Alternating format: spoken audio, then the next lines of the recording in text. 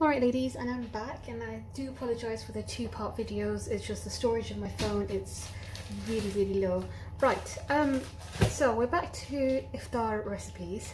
Now, as you can see, I've got some spring rolls, and you've got some pictures of samosas and spring rolls, because Ramadan, like I mentioned before, there's lots of jokes that people eat so many fried food that when they finish their iftar, they're just full of gas and bloated and you know, just really unhealthy. So that doesn't mean we can't have samosas. I mean, I love having samosas, and I'm pretty sure everybody does as well. The crunch texture, it's just the ideal kind of snack to have. But it just depends on the way you cook them, the way you make them. People think that there is no other way of making samosas apart from frying them. But today I'm going to show you how you can make samosas in the oven, which is so much more easy, and you don't take any oil into your samosas. They're completely oil-free, and they will taste just as good, if not even better. So just to show you the spring sheets I'm using, the spring roll sheets I'm using, you can use these for samosas as well. It just depends on where you cut them. So these are called TYJ spring roll pastry. You can find them from anywhere, from Tesco, Asda, local Asian supermarkets, independent stores, anyway. This is the most popular brand. If you want to, you can make pastry sheets at home yourself. I wouldn't really recommend that unless you're a pro and you're really good at it, because it does take a lot of time. Right, so I'm going to get one of these sheets out. Oh, this one's a bit ripped, but doesn't matter. My worktop is clean, so don't worry about that. And I'm going to show you a couple of options of some spring roll fillings that you can do. Of course, we're doing vegetarian, so we're quite limited, but that doesn't mean that we don't have any options. We have plenty of options. The first thing I have here is some stir-fry filling. So these are Chinese vegetables, and if you're wondering what exactly they are, I will show you the packet, which I have here somewhere. So this is the packet. These are vegetable and bean sprout stir-fry, which I bought from Tesco's. Yeah, Tesco's, and I think this cost about £1.20p. So I mean, this £1.20 goes a long way, because this could be enough filling for about 5 maybe 6 spring rolls. I just lightly stir-fried it in hot oil with some salt and pepper and a little bit of soy sauce. So I'm going to get this filling, and I'm just going to show you how easy it is. I've actually got one of these in the oven right now, just because I just want to show you how good it looks and how crunchy it is just being in the oven. Right, so we're just going to put a little bit of the filling in on a side. Ramadan isn't complete. I mean, no matter how healthy you try to be, Ramadan isn't complete without samosas and spring rolls, but it just depends how you make them. You know what, it's not end of the world if you have to oven bake these. They taste just as good, and we've been doing this for years. So for some people it's something new, for some people it's not. So can you see the way I'm rolling it? It's just so easy, so simple. And if you still can't seem to follow, then the instructions are at the back of the packet. There's different ways of making spring rolls and samosas. They give you one-to-one step-by-step instructions. And when you're oven baking your spring rolls, you don't really need to get a wet flour base to fold them. You can just dip your finger in some water, and voila, there you go. There's your spring roll ready. I'm going to do another filling, which is going to be very similar. I'm just going to have an addition of one more thing, which I'm going to show you. So let's get one more sheet out. Okay, this is really easy. Again, these pastry sheets cost just about, I think, £1.20, no, maybe £2. I can't remember now. Yeah, I think it's about £2. Yeah, but then you have about 30 sheets in here, so that's 30 spring rolls or 60 samosas, because for samosas you'll cut them in half. Right, so again, we're going to get our filling, and if you don't have access to this stir fry, you can use any vegetables, any fruits, not fruits, sorry, actually you could use fruits as well, any vegetables that you have. Right, sorry about this, I had to unfold this one and do it again because my camera stopped recording, and I didn't want you to miss out on anything that I did. Right, yeah, so in this one I put the same stir fry, but in here I'm also going to add some soya chunks. So if you don't know what soya chunks are a protein based bean, so protein packed with soya beans, and with soya beans you get these soya chunks. It's a very long process to get from soya beans to soya chunks, but you will not be able to tell the difference between soya chunks and meat. So this is if you're a vegetarian, if you're from the Indian kind of continent, you'll be able to, you'll know what these are. If you're not familiar, then this is just this is what you will find in most vegan recipes, because this is what they use to replace meat. Very packed with protein, fiber, and really, really tasty. So we're gonna add some of these soya chunks. I'm just gonna squeeze the water out. So they come as dry. They come dry in a pack, and you just soak them in water for about 10 minutes, and that just makes them packed and moist again. And if I just open one up, it actually looks like a chunk of meat, and they taste so tasty. So I'm going to add this in our spring roll, and I'm going to give this a fold. Oops, sorry, because I had to unopen this and it's gone. I had to open this up, so it's gone a little bit right now. In order to get a nice shine on these spring rolls, because they're going to be oven baked, you have to remember to do one thing, and that is to give them a good wet wash with some egg. So there's one egg in here with a little bit of water, and we're just going to brush over these spring rolls, and that will give them a nice shine and that crunchy kind of feel.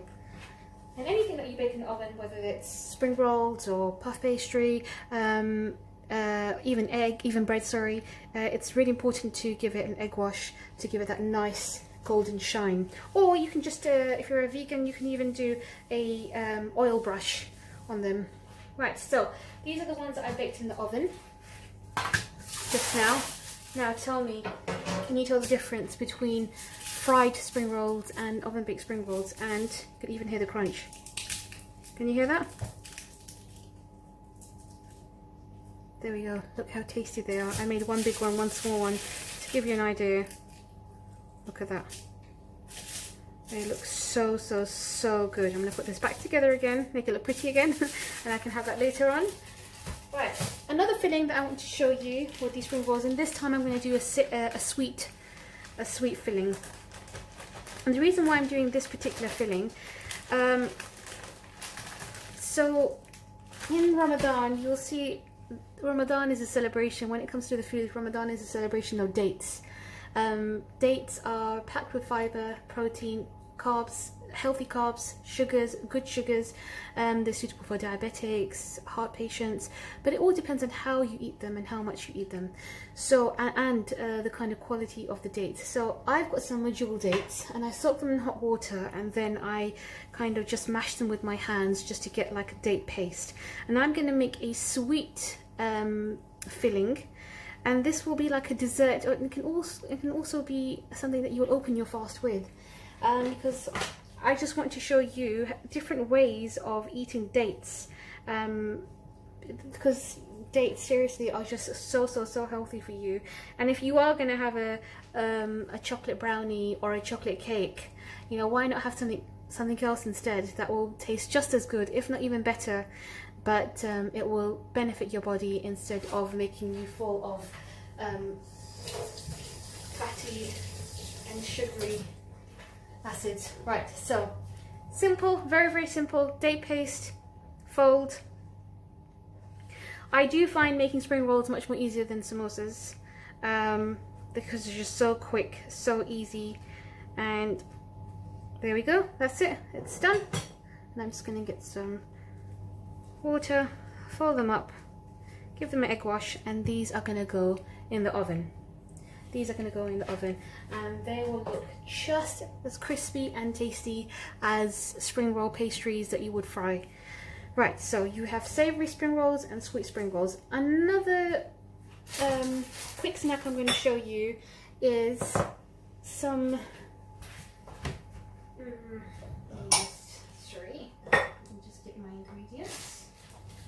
is a potato ball with some spinach and paneer.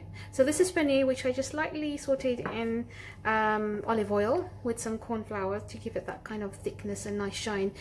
And the point of this is it's fun, it's tasty, it's got the spinach with the it's got spinach and iron, it's got fiber and iron with the spinach, and it's got the protein and the healthy fats with the paneer.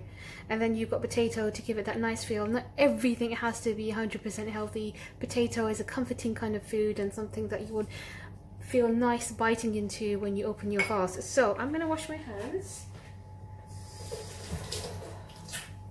Right, and what we're going to do here is we're going to make a ball in our hands with this potato. So this is boiled potato, and I've added some light spices in here, like some salt and pepper, some cumin seeds.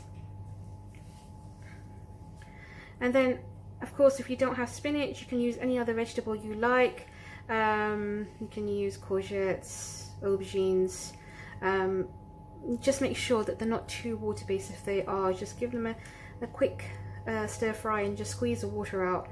The last thing you want is water to be squeezing out, because again, these are not going to be fried, these are going to go in the oven. Right, so we're going to put a little bit of spinach here. This is just some fun stuff, but it's just a way of being a bit creative and a bit, you know, fun. Right, so we've got one ball of paneer in there. So if you're not aware of what paneer is like a cheese ball. And then we're just going to give this put it into a round shape. It really does help if you oil your hands, which I haven't. And again, we're going to give this an egg wash. I'm going to give this an egg wash, and this is going to go in the oven. And this is going to come out so nice and crispy, and when you cut it in half, you'll have the really nice soft paneer, and you'll have a spinach in a potato ball. So that's it for the recipes today. I have so many more recipes to show you, but I can't fit them all in one video, unfortunately. I'm quite limited with time. So next week I will show you maybe some Asian kind of recipes with yogurt, chickpeas, tamarind and other stuff as well that you can have for suhoor and iftar. And just a reminder, if you're not a Muslim and you are not fasting, please don't think that these recipes are not for you. They're also for you too. You can have them for your breakfast, for your lunch, for snack ideas. So, you know, just be creative. So I hope you enjoyed this video, and I do apologize for the two-part video once again. Alright, bye bye.